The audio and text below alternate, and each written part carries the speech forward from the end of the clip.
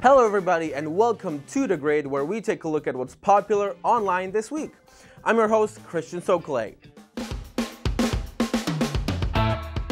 NASA made an incredible announcement on Monday regarding the future of Mars exploration. Turns out there's liquid water on Mars. Now you might be yelling, "We knew there was water on Mars already!" And you'd be correct, but we only knew about frozen water up until now. Apparently, perchlorate, some weird chemical, allows water to stay liquefied, which means that if scientists find life on Mars, it will most likely be near the flow of water. This also enables researchers to eliminate dry areas from trying to find actual life on Mars, as humanity gets ever closer to life beyond Earth.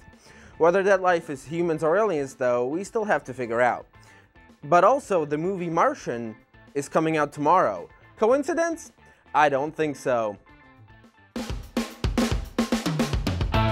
Are you a fan of Obamacare? Well, whether you are or not, you can put facts behind your opinions on 538's article dedicated to Obamacare statistics. It is interesting to challenge your stereotypes. For example, did you know that the largest group of uninsured people is hard to identify?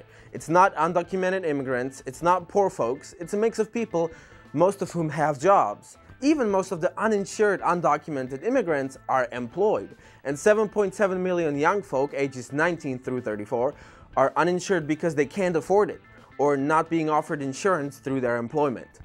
But I'm a legal immigrant, so I can't work or vote, and thus I don't really matter. So check out the statistics and let's move on.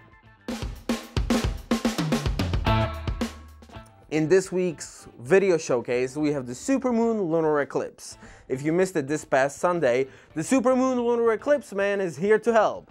Sorry, that's just so much fun to say. Supermoon lunar eclipse? Whoever named this thing deserves a medal. Here's NASA's video explaining what a supermoon lunar eclipse is. Roll the clip. To understand what this is, first, take a full moon. Now add the closest approach the moon makes to the Earth on its elliptical orbit, which results in it looking up to 14% larger in diameter. That's a supermoon. Now combine this with a lunar eclipse, when the moon passes directly behind the Earth into its shadow, giving it a red tint. Now you have a supermoon lunar eclipse. This is a really special event because it doesn't happen very often. And that was the show for this week, guys. As always, you've just been uploaded with information from The Grid. I'm Szokolay. Check out more videos on the Local Life channel on YouTube, and I'll see you next week.